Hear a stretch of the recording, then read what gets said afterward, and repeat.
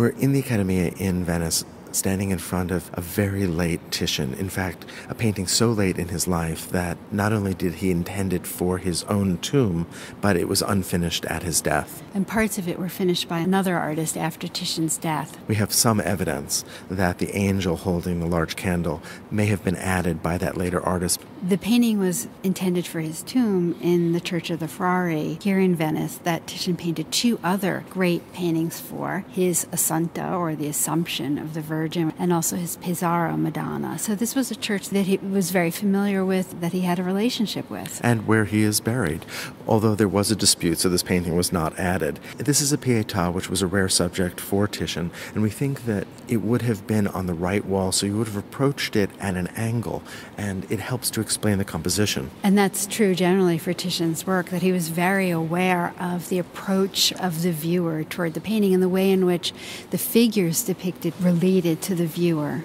Well, look at the composition of this painting. You have a very stable architectural form in the middle, and that might well create a sense of stability. But in Titian's hands, it doesn't, because he's got this wonderful diagonal that moves up from the lower right corner through the figure that is draped in red, that some art historians think may be St. Jerome, through the shoulders of Christ to Mary wearing blue, finally to Mary Magdalene who stands, and then that line is kind of stopped by her right hand.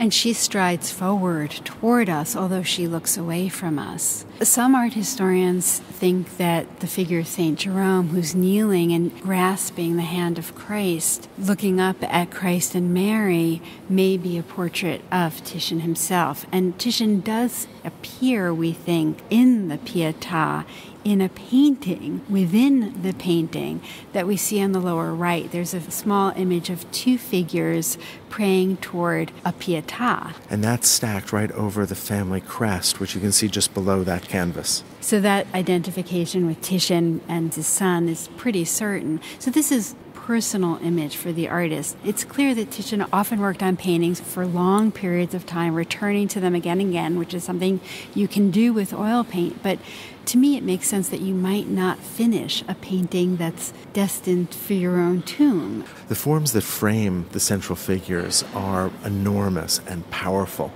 On the left, you see Moses holding the laws, holding the staff that he'll strike a rock with to create a spring miraculously. On the right, you see a sculpture of a pagan holding a cross. So Moses from the Old Testament, the Sibyl figure from classical antiquity who prophesied the coming of Christ, and so therefore she holds a cross. And these two figures represented as sculpture because they are from the older pagan and Jewish traditions. But Titian also refers to his own history much more directly in this painting. In the center, there's this massive piece of architecture, this apse. We can see this rusticated masonry and a broken pediment at the top. But inside, you see this concave space with a mosaic at its top that reminds us of the mosaics in San Marco in Venice that were referred to in the paintings of Giovanni Bellini, the great Venetian artist that came before Titian. These were formative paintings for Titian's own early career, and here in his last years, he refers back to this history. Although the painting is unfinished, we do get a sense of how oil paint allowed Titian and other Venetian artists to work on paintings over a long period of time, to be expressive with their brushwork, to have a sense of immediacy and individuality in that brushwork, to create forms that were open, that lack a kind of finality. That's right. This painting feels mutable. It feels as if Titian might have continued to push the paint, and that form might resolve or in some places continue to dissolve. Part of the power of this painting has to do with the fact that it is represented at night, but it allows Titian to have these figures, these forms, emerge out of darkness. The light almost seems to emerge from Christ. There is that interest in spiritual light. That is something we see in the work of Titian going back to his other paintings in the Frari, like the Assumption. The figures are life-size. The painting itself is probably about 10 feet high. This is still, though, a very intimate and personal image.